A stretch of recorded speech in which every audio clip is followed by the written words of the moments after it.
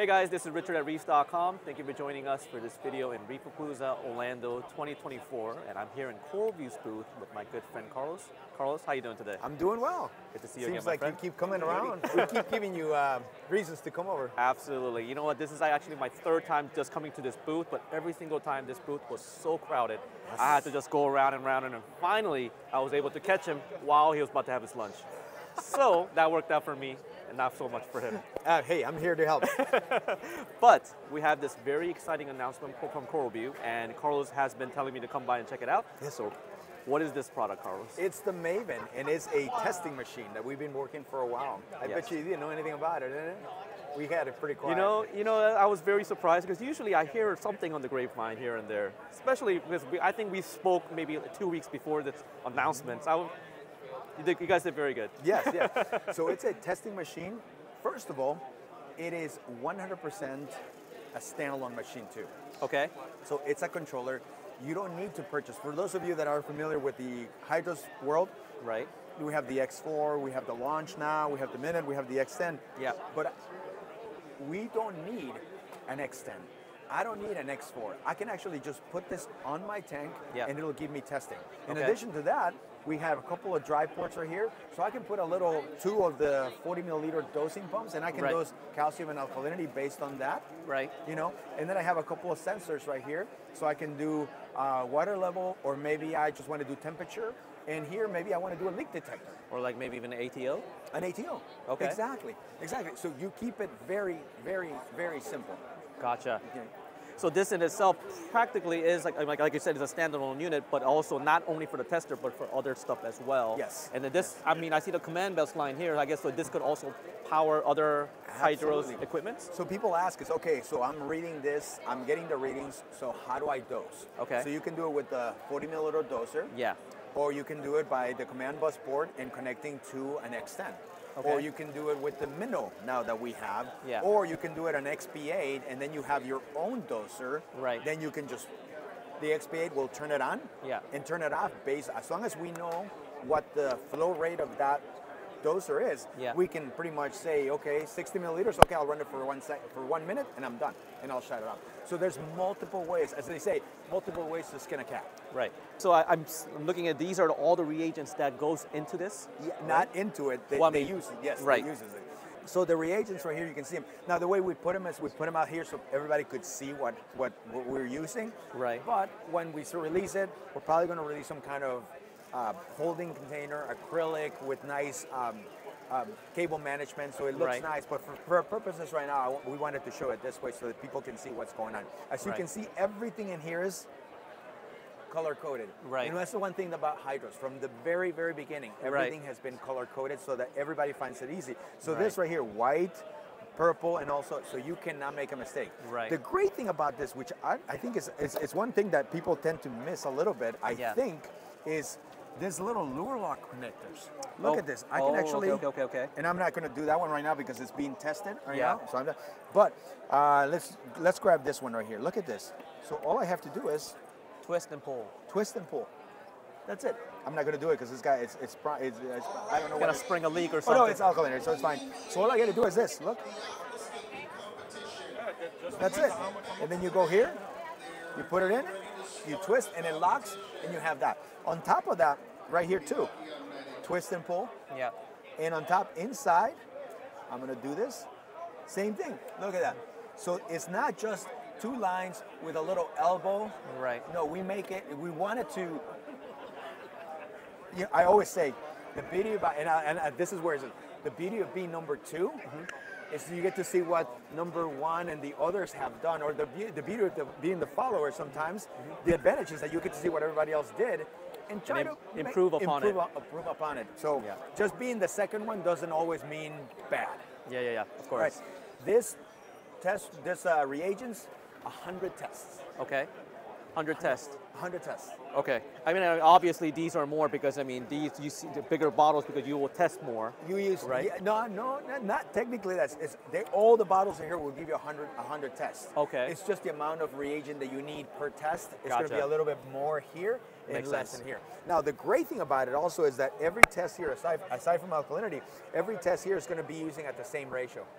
Okay. So you're not going to end up with 50 milliliters left of this one and only 5 of this. And then you get stuck with the what is it 7 buns, 6 hot dogs. You know, we don't want that. So we're going to leave that. We're going to make sure that that doesn't happen. Yeah. 100 milliliters. The one transparency. Once you crack the bottle open, there's a shelf life, there's an expiration date. So as with all things, because once it comes to contact with oxygen, that's going to happen. Exactly. But what we're not going to do is when you test alkalinity, we're not going to make you have to test every single one of them. You can test them at any schedule you want. I'll give you an example. You're going to have 4 times a day. Right. Once a week. Yeah. Once a day. Once a day. Once a day, once a day. So you can schedule it however you want. Right. Another great thing about this machine that people don't know, and we're emphasizing, trying to educate people, is that there is an air pump inside. Most people don't think, it's like, why do you need an air pump? The reason why is because after every test, we rinse the lines with salt water.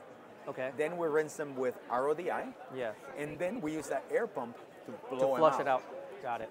Got it. So what does that do? Inside the unit, where the pinch valves and all the lines are there, they're clean. There is no crystals. Reagent, crystals and everything that eventually clog up. Right. So then you don't have to send the unit in for maintenance after a year because there's nothing wrong with the pumps, there's nothing wrong with the mechanical, but the lines, the crystals in the line have gotten to the point that it's clogged up. Right. So we prevent that from happening.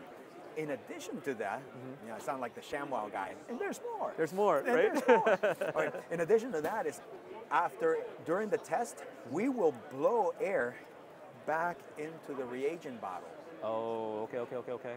Gotcha. So we clean the line by blowing it, but then also what it does is when you blow air, you're agitating the reagent. Right, so it doesn't settle to the bottom. So it doesn't settle to the bottom. So we're agitating the reagent. And so we could have come up with a contraption that had mechanical pumps in there, but if the reagent spills, the motor goes bad, and everything else, and it's more expensive. Why not just use air to agitate it? That's way cheaper. Yeah, and then one thing that really caught my attention was that how this thing just comes apart so easy.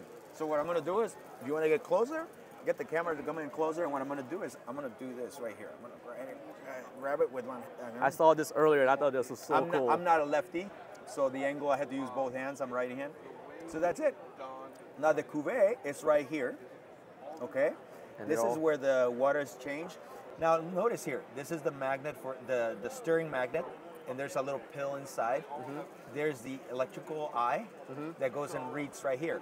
But what happens when this cuvee right here, this container, overflows? Which statistically, let's Murphy's Law. Right. If I tell you it's never going to overflow, I'm lying to you. It's going to happen. I am lying to you. Yeah. So it's going to happen. Right. But when it happens, it's going to be running it right outside and not inside the circuits.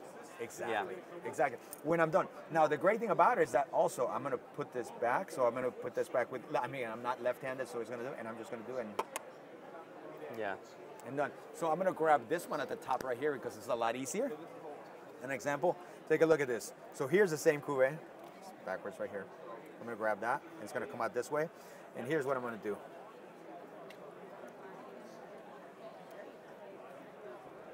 And then I can just pull it out, and I'm done. I'm done. That's it. I'm done. I replace it. I clean it up because it's after the reagent with the colors, it kind of starts to lose color or clarity. Right. You know, I just replace it. I'm done. Lure lock. Yeah. Right here at the bottom. Twist. Just twist and lock it. Yeah. Put it back in there, and I'm done. Probably what? A minute. Yeah. A minute max. That's so awesome. Serviceability was huge, and we were trying to figure out, that was the hardest thing, and that's what took us the longest time, is to figure out how to do it in a way that would be serviceable and easy. Also, inside, 6 screws, you pull it out, the PCB board comes out with it, and that exposes all the pinch valves and everything. Now, you think, how many pinch valves in there? There's 6 or 7? There's 9.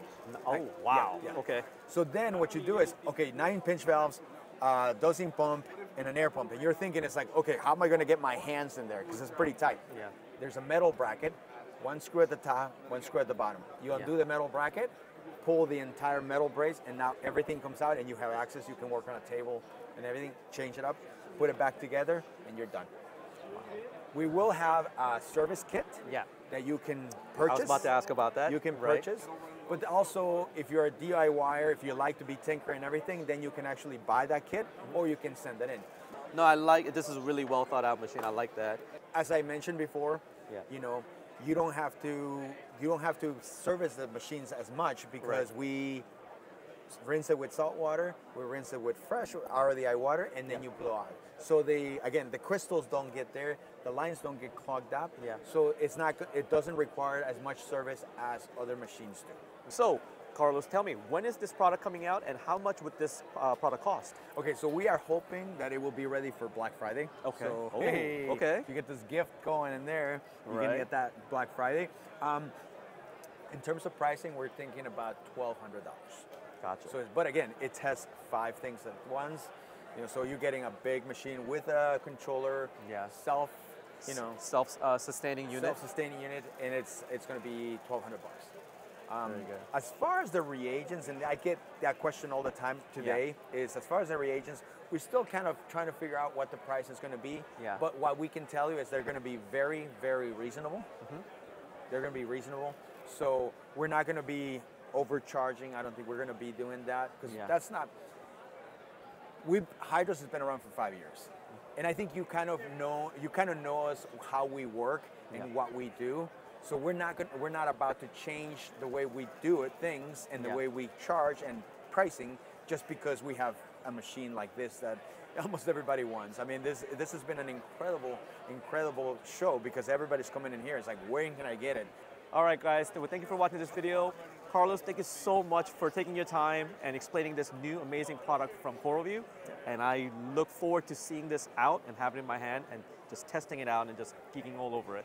Thank you so much once again, Carlos. And thank you so much for watching this video, guys. Thanks for having me. Have a good day, guys. Thanks again, man.